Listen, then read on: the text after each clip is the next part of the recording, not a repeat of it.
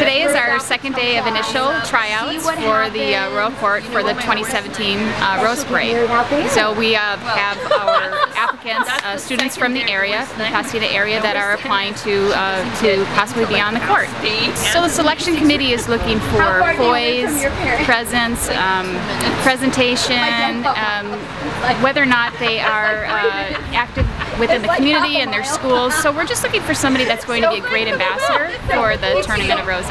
So they have 15 seconds in front of the panel to tell the panel why they would like to be on the Royal Court. It's an anonymous process, so they are issued a number. We don't know their names, we don't know their schools or where they live. It's just like really cool to be able to like tell these girls, like, you know, kind of encourage these girls and pump them up for this like amazing experience that's coming towards them.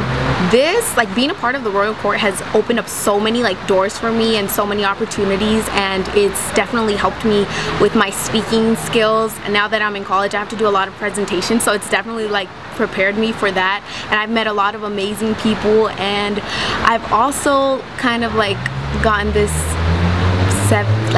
six sisters like that are basically family to me now. Yeah. I'm just excited to meet people that I find inspirational, and really excited to go after like opportunities that I could take and learn and bring back to my community. Well, I've always seen the parade every year, and see the princesses and the queen go by. So my parents and my grandparents have been telling me to join, and this is the time, and I'm doing it, and it's a great opportunity to participate what my city offers.